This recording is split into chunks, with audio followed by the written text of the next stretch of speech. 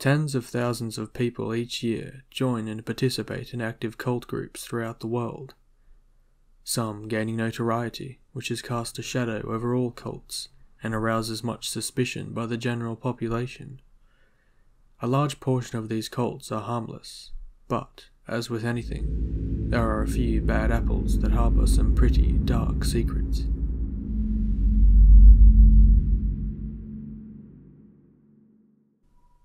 This story begins in Nanop. It's a secluded town nestled amongst farmland, state forests, and surrounded by other small communities in the lower left corner of Western Australia. In this sleepy town, you would have been hell-bent to find much of an interesting story that came from the community of 500 people. That is, until July 2007, when a couple, their daughter, and close friend vanished with little trace. On the surface, the four seemed like any other group. Simon Kadwell, Chantelle McDougall, and their daughter, Leela, lived quietly and remotely in a rental home on a cattle farm just outside Nanop. Tony Popic lived in his caravan in the backyard. Chantelle worked as a part-time barmaid, swimming instructor, and she also worked at a fish and chip shop. Simon was British, and Tony was a reserved man from the country who worked at a hardware store and was close friends with the others. Nothing unusual, nothing out of the ordinary, nothing sinister. That is, until you dig a little deeper and find evidence of cult activity, false identity, and even rumour of a suicide pact. In the months leading to July 2007, Simon Kadwell, Chantelle McDougall, their daughter Leela, and friend Tony Popic decided to go on an extended holiday to Brazil to live in a commune near the Amazon jungle and perform some kind of charitable aid there. At least, they told Chantelle's mother, Kathy McDougall, as much. On July 13, 2007, Chantelle wrote in a messy scrawl a note that said, "Gone to Brazil," which sat next to her wallet on the kitchen table. Weird. Well, maybe they were just in a hurry. They left all furniture, their computer, other electronic gadgets, and a full refrigerator, as well as cleaning the house thoroughly, minus a few dirty dishes. Close to this time, Chantelle confirmed with her mother that the four were indeed travelling to Brazil. After this, she unfortunately never saw her daughter, granddaughter, Simon, or Tony again. A couple of months go by, and at this point, Jim and Kathy McDougall are starting to become worried regarding the whereabouts of their daughter and granddaughter. They emailed the Australian consulate in Brazil to investigate. What they eventually found out was shocking, to say the least. Security footage from the airport showed that Chantelle had never actually left Australia. Jim and Kathy promptly reported Chantelle and Leela as missing. Family of Tony Popic reported him missing soon after, stating it was uncharacteristic of him to not be in contact for this long. An investigation was launched and certain details were revealed during the course.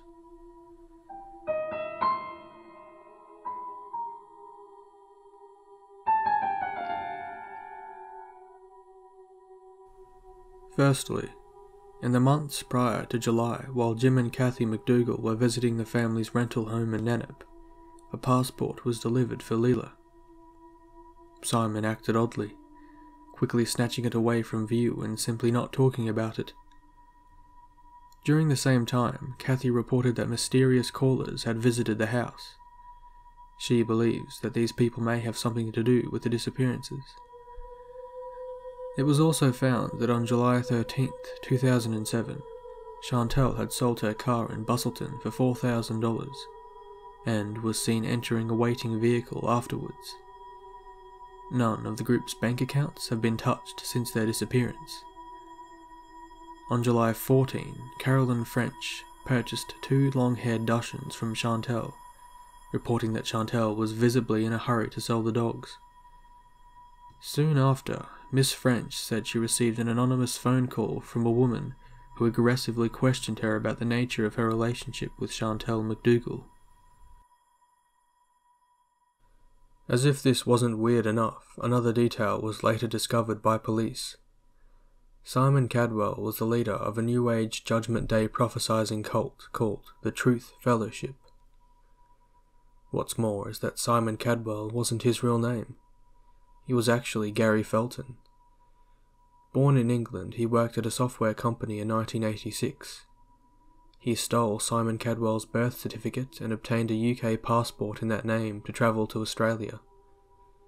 Simon was an associate of Gary's at the time. After doing some travelling, Gary published several books including The New Call, Servers of the Divine Plan, and Ray Insights, the writings in which many people believe to be stolen from other books. The cult believed that the Earth had arrived at the end of a 75,000-year cycle, and that a new world would be born. These most important occasions present great catalysts for the spiritual advancement of accomplished souls, and some aware persons have more aptly termed such a momentous period the harvest time, signifying that all those who have learned well the lessons of the physical plane will be harvested into or promoted to a higher, more expansive level of experience. He also created and managed a website called the Truth Fellowship, as well as online chat forums where he and his followers discussed the beliefs of the cult. He was known as Psy by his followers, who were called servers. And it turns out Gary had some additional strange beliefs. Chantelle's mother stated he once asked her unironically what planet she was from, as he genuinely believed some people came from other planets. He also once told her not to take any pictures of him, as the camera would take away his spirit. He was also on antipsychotic medication. Chantelle and Tony followed the beliefs of Gary. Chantelle proclaimed that Gary would one day change the world with his radical beliefs. I guess it's true that you never really know who people are or what they do behind closed doors. It was found that two Canadian backpackers, Kirk Helgeson and Alexander Fominov, took their own lives not long after meeting Gary. Warren Sankar ran a backpackers hostel where the two Canadians stayed. He stated that Kirk and Alexander had similar beliefs to Gary. Did they become one of Gary's followers? Well, around a week after Gary and the others went missing, Fominov took her own life. A month later, Helgeson and a woman died from a drug overdose in Massachusetts, USA. Although it is not known whether the deaths of the backpackers were directly related to Gary. Still an uncanny coincidence, especially since Gary had once discussed with one of his followers a suicide pact he thought of making involving Chantelle, another man, and even his daughter Leela. Perhaps he believed suicide was a way to reach this more expansive level of experience.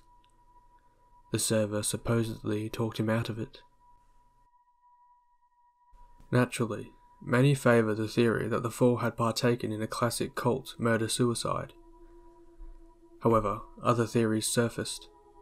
These range from the four being killed in a plane crash in Brazil around the same time, or that they were simply living in secret somewhere and didn't wish to be disturbed, most likely outside Australia. Why else go through the trouble of obtaining a passport for Leela? Some claim that their living in secrecy would increase book sales and awareness of the cult. But there was a theory put forth by Dr. Chris Geisen, a criminal behavioural psychologist. Geisen believed McDougall, Popic and Leela were most likely dead, but Gary was still alive and had again assumed a different identity. There is evidence of something like this occurring. For instance, on July 15, 2007, a day after Chantelle sold the dogs, a Domino's delivery driver reported that he delivered food to a man matching Popic's description in a remote section at Kings Park in Perth late at night. On July 16, 2007, 2 tickets were booked under the name J. Roberts, one for travelling from East Perth to Kalgoorlie and the other for Perth to Northcliffe. Only days earlier, an unused bus ticket was booked under the same name for travelling from Bridgetown to Northcliffe, and had been booked by a call made from the group's Nannup home to Trans-Western Australia. A Perth hostel room was also booked under the same name. Notice that 2 of the tickets booked were destined for Northcliffe. What's most disturbing about this is that there were reports by prison workers of a dead flesh smell in bushland around Northcliffe a few months after the disappearances. The workers had also found a woman's t-shirt. A proper investigation was not undertaken until 2015, after bushfires had potentially disturbed any remaining evidence. However, another theory points to the complete opposite of the last, that Gary was the one that somehow died, even before the four were reported missing. One of Gary's internet followers had told Warren Sankar, the hostel owner from earlier who was associated with the group, that Gary may have committed suicide. So he called Chantelle to make sure everything was okay. And her response was, "Is that what they said?" and did not provide any further information regarding the rumour. Even if the rumour was untrue, this indicates that Gary may have been suicidal, which strengthens the murder-suicide theory further. It does make some sense, although I don't know if we'll ever know for sure what happened in that small pocket of the world that made 4 people vanish for more than a decade. A myriad of questions still remain. Who were the mysterious people that visited that night? Who called Carolyn French? Did their disappearances have anything to do with the Canadian backpackers?